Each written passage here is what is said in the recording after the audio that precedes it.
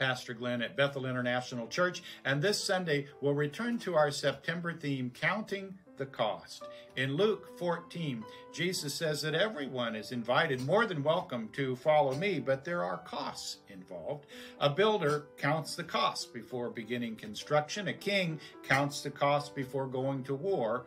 And Jesus says, I want you to count the cost before you become my disciple.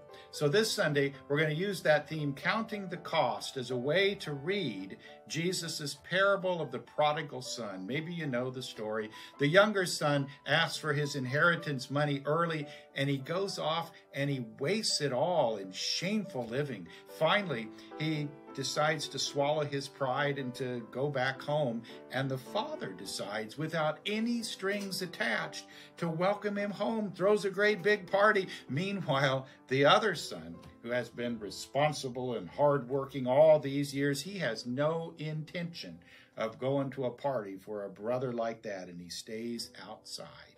God's love is always free, but that doesn't mean it's always easy to accept. Coming home, salvation cost the one son his pride, his idea that he could make it on his own out there. It was a hard pill to swallow, but he finally did it. Salvation would cost the other son his righteous resentment, his sense of superiority, and it was too high a cost. And what does all this mercy and love cost the Father? Well, ultimately, it's called the cross.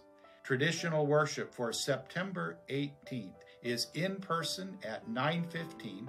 Contemporary worship is at 10:30 in person and streaming live on the Bethel International Facebook page. We'll post our worship video online Sunday afternoon at mybethel.org. God's mercy and salvation are free, but not always easy to accept.